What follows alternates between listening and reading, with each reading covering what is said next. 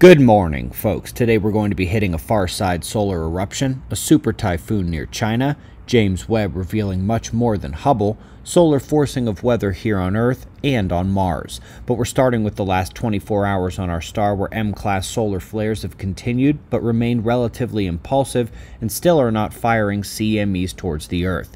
The one that struck yesterday morning was weak and didn't produce a geomagnetic storm. No big ones heading this way, but the far side of the sun remains very active. For the second time in the last week, a titanic eruption went off the backside of the sun, heading directly opposite of Earth's direction. I've gotten lucky twice this week.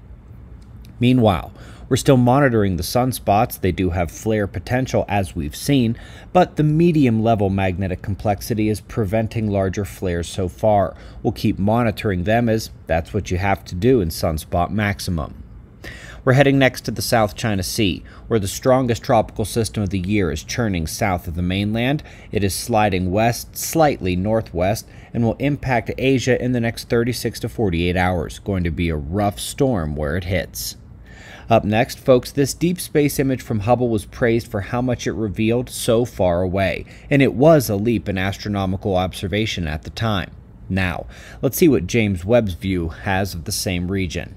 Whoa, lots more picked up, with a question mark looking twisted galactic feature in the center. This comparison pretty much sums up the technological advancement from Hubble to Webb.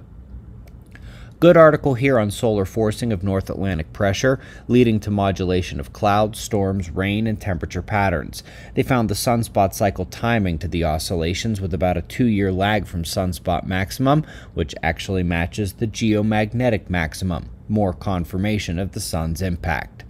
And lastly, on the article front, an incredible paper on cloud plumes on Mars. Back in March and April of 2012, they spotted the largest one ever, just as major solar storms hit the red planet. And that record just fell again as data from 2016 was reviewed and shows an even bigger plume. And once again, right on the heels of a big solar storm event. Same process, different planets.